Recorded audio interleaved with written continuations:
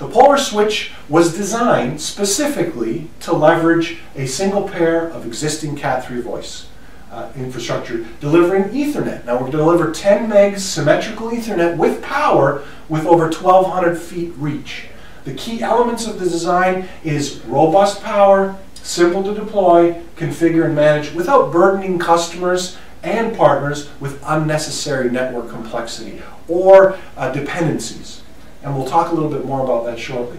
The AdTran NetVanta 1535P was designed to provide flexibility, providing 10 megs symmetrical over a single pair of Cat3 voice infrastructure at those extended distances, as well as up to a gigabit over a standard Cat5 or Cat6 cable, plus with a traditional data switch reach, of course, of 300 feet, as we're accustomed to.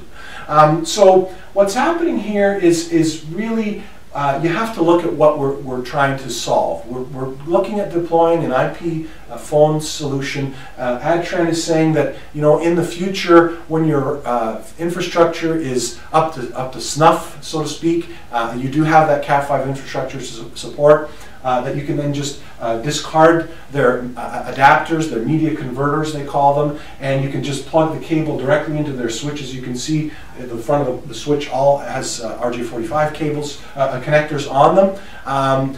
And you know, unfortunately, in the next 3 to 5 years, we don't know what type of bandwidth we're going to require at our desktop. 5 years ago, 100 megs was enough for desktop computing. In the next 5 years, it may be 2 gigabits, it may be 5, it may be 10. And if you're investing in this type of topology now with the intention of using it in the future to support your data networking requirements, it just may be too late. By the time you're ready to move to this, you may need 5 gigabits to the desktop. So keep that in mind. Again, we talked about making a sound business decision today that's going to last the lifetime of your communications infrastructure, but we also want to make sure that we have the flexibility to allocate budget on our network when and if it makes sense to the business. And that's important.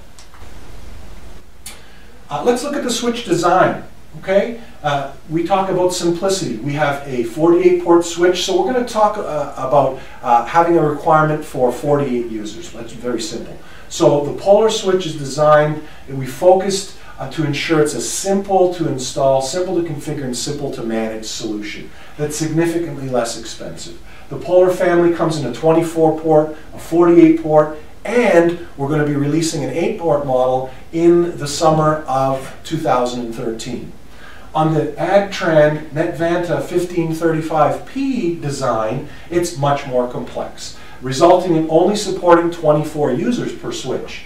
To get the same capabilities, you'd need 2 24-port switches for 48 users. So right away we're talking about more money, more space, and more power consumption as well. Now Phybridge is the world leader in 2-wire network infrastructure. We've got thousands of customers using our technology to deliver voice over IP, power, and Ethernet to IP phones all over the world. When we looked at designing the new PoLRE switch, we went to our customers, we went to our partners, and we went to the industry experts worldwide, and we asked them their opinions on what was most compelling, and we've designed this solution with all of that in mind. We took the best of what we had in the market with our existing product, and we made it that much better with the PoLRE, as you'll see as we move forward.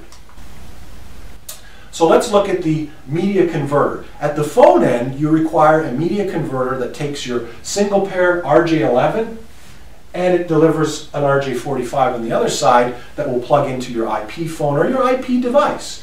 This will provide power and Ethernet to the device plugged into it.